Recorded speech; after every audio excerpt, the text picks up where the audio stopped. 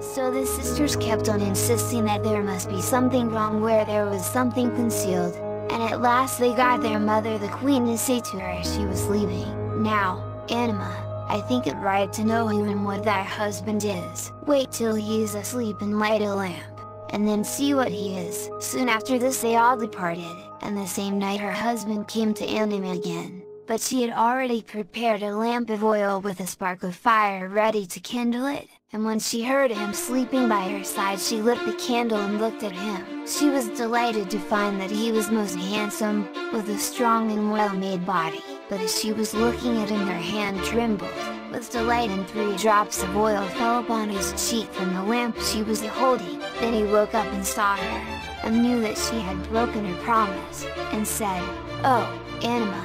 Oh, Anima, why hast thou done this? Here we part until thou canst persuade my mother the queen to let thee see me again." With that came a rumbling of thunder and her lamp went out, and Anima fell to the ground in a swoon, and when she awoke the palace had disappeared and she was on a bleak moor.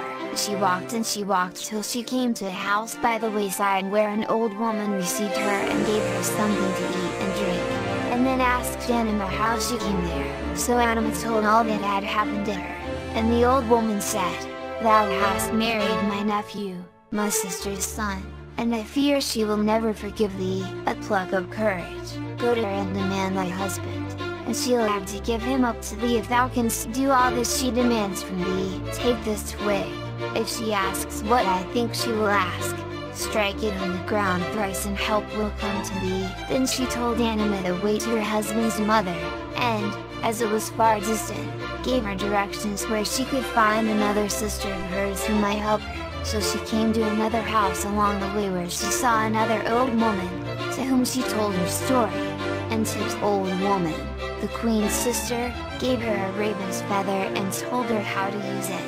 At last Anima came to the palace of the queen, the mother of her invisible husband, and when she came into her presence demanded to see him. "What, thou low-born mortal!" cried the queen, "how didst thou dare to wed my son?" "It was his choice," said Anima, "and I am now his wife. Surely you will let me see him once more." "Well," said the queen, "if thou canst do what I demand of thee thou shalt see my son again. And first go into that barn where my stupid stewards have poured together all the wheat and oats and rice into one great heap. If by nightfall thou canst separate them into 3 heaps perhaps I may grant thy request." So Anima was led to the great barn of the queen, and there was a huge heap of grain all mixed together, and she was left alone, and the barn was closed upon her. Then she bethought herself of the twig that the queen's sister had given her, and she struck it thrice upon the ground, whereupon thousands of ants came out of the ground and began to work upon the heap of grain, some of them taking the wheat to one corner, some the oats to another, and the rest carrying off the grains of rice to a third. By nightfall all the grain had been separated, and when the queen came to let out Anima she found the task had been done. "Thou hast had help," she cried. "We'll see tomorrow if thou canst do something by thyself." Next day the queen took her into a large loft at the top of the palace almost filled with feathers of geese, of eider ducks, and of swans, and from her cupboards she took 12 mattresses and said, "See these mattresses, by the end of the day thou must fill 4 of them with swan's feathers, 4 of them with eider down, and the rest with feathers of geese. Do that and then we will see."